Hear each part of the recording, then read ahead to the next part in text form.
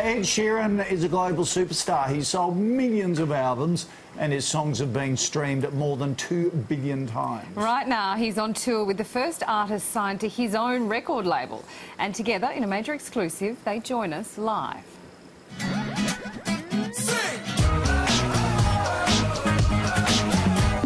From 2 albums in 4 years, Ed Sheeran has become one of the biggest superstars in the world. His songs consistently top the charts and break records. Thinking out loud that maybe we found love right where we are. But Ed has bigger plans. As well as releasing music and touring the world, he runs his own record label, Gingerbread Man Records. The first artist he signed, British singer Jamie Lawson. You spent the night in my bed, you woke up and you said, well, I wasn't expecting that. And in less than a year, Jamie has become an international star in his own right, with 2 hit singles, including his latest, Ahead of Myself. Don't want to get ahead of myself, I think that I've just been called. Ed Sheeran and Jamie Lawson join us now from St Paul in Minnesota. Good morning to you, gents. It's great to have you on the show. You all right? Hello. Thanks for having us. The 2 of you are on tour together in the US. Ed, what do 2 British lads get up to when they're not on stage? He wants to talk to. We were in Atlanta the other day, and it's the home of strip clubs. And the last time I was in Atlanta, I went out with Taylor Swift's dancers, and we went to this gay strip club called Swinging Richards, which was quite fun. So I was trying to take everyone there, but then everyone was telling us about this elderly strip club for pensioners, which sounded interesting, but we never ended up there. So we ended up Thankfully. at we ended up at a pizza parlour as well called Gio's, and made pizza. Yeah. Bit different. Yeah. Okay. Those are extremes of what goes on this tour. It definitely is not staying on tour. Ed Sheeran, you are the best interview ever. You ask you a question and you just go, blah. And I love the name of the club, Swinging Richards, as well. It's fabulous. Well, I right, do you know Jamie, what? I don't and- feel. I don't. Oh, I don't know. Sorry, the link's weird. Carry on, carry on. Jamie, let's bring it back on track though and get professional. What have you learned from Ed since you signed to his record label? And apart from strip clubs, what have you learned watching his performances live? Oh, he's great to watch, actually. I learn a lot from him. He's always he's really able to engage everyone in the audience, and there's 15,000 people there, so it's pretty special to watch, actually. So, but I also just take that whenever Ed goes on stage, he seems to be himself. So whether he's playing to those 15,000 people or to 10 people in a room, it's kind of the same emotion that he puts into it, and that's definitely something I would take with me too. So. Thanks. Yeah. Jamie's had such huge chart success in Australia, like around the world, but in Australia particularly, concerning us. Ed, how proud are you of him? I'm very, very proud of Jamie, mostly just to see how it all kind of unravels, because we've known each other for a very long time, and this record label and single coming out was part of a conversation. Oh, shite. Sorry, that's my phone. Yeah, no, this record label and single thing came from a kind of a drunk conversation that just ended up being coming to fruition. Sorry, that was, that was really weird. The professional Ed Sheeran. That was the strip club calling back for the appointment.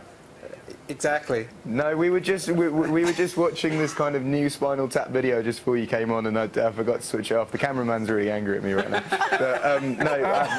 But, no, for me, I'm just really happy that what I saw in Jamie, everyone else sees in Jamie. Oh, it started again. Look at that. Sorry. Is that Spinal Tap going off again? It seems like it, yeah. I feel like I'm actually in it now. The phone's locked as well. I don't know, like it's on silent and everything. Yeah, all right, magical. Now, Jamie, you performed for us on Sunrise twice this year. Are you coming back with Ed for the tour in November?